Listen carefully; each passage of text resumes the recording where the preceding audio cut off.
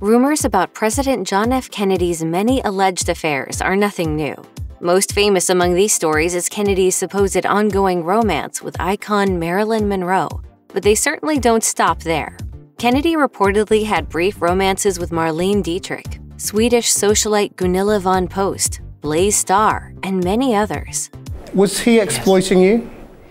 Well, it certainly was an incredibly imbalanced relationship and not a good relationship in hindsight, looking back. However, it is worth noting that the Kennedy family has never acknowledged these liaisons, and many of the women remained tight-lipped about their rumored relationships with the late president.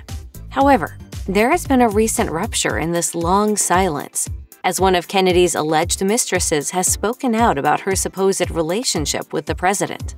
Diana de Vegh, a New York-based psychotherapist, shared her story in Airmail for a groundbreaking article published on August 28, 2021. Diana de Vegh first explained how she allegedly met John F. Kennedy. As she told Airmail, she was 20 and was a junior at Radcliffe College. It was 1958, and Kennedy was a senator. De Vegh met Kennedy at a political event when she was surrounded by other students. She recalled the event saying, "We all stood up. He gestured to us to sit back down. This is the table I need to be at. You young people will set me straight. The rest of these guys just tell me what I want to hear." We glowed. We mattered. Next, de Vegh recalled how Kennedy came over and put his hand on her date's shoulder and said to him, "Give me your seat so a tired old man can sit next to a pretty girl." The affair took off soon after. De Vegh remembered, "I went to one rally and then another, giddy with the knowledge of my special place. In the car after a rally, the senator would tease me. You know, I'm working pretty hard for just one vote here." But underneath the teasing, our connection was tapping into a vein of possibility.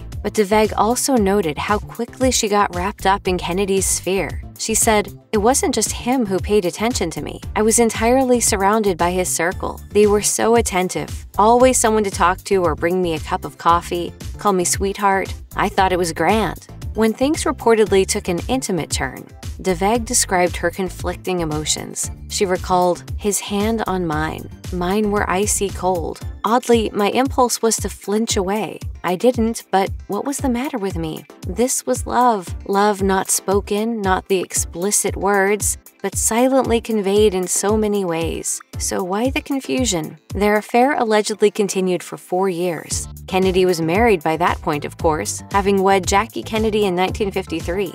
So why did de Vegh choose now to speak out? Well, Diana de Vegh explained in her Airmail essay why she wanted to speak about her alleged relationship with John F. Kennedy years after. She said, "Me Too has provided a specific context for needed reevaluation. Then there is the broader context of a world still obsessed with stargazing, inequality, and idealization as the component parts of celebrity glamour." De Vegh also explained how time has given her greater perspective, saying, "I'm also writing because I am old. Old enough that I can look candidly and with compassion at why I was so easily hooked. Why, all these decades later, for so many people, it is still an ongoing project not to get hooked by a passing supernova." She concluded with a moment of retrospection, writing, "When I was 20, John Kennedy had all the markers of a romantic hero, but this is not a romantic story. Back then, I thought it was. Was I a dope? For sure. So what? 20-year-olds are not supposed to be wise." De Vegh concluded her essay by saying that she has since forgiven her younger self for falling for Kennedy. And while it seems unlikely that her essay will shift public perception towards America's 35th president, it is very clear that many of the details of his affairs are yet to be revealed. Check out one of our newest videos right here. Plus, even more Nicki Swift videos about your favorite stuff are coming soon. Subscribe to our YouTube channel and hit the bell so you don't miss a single one.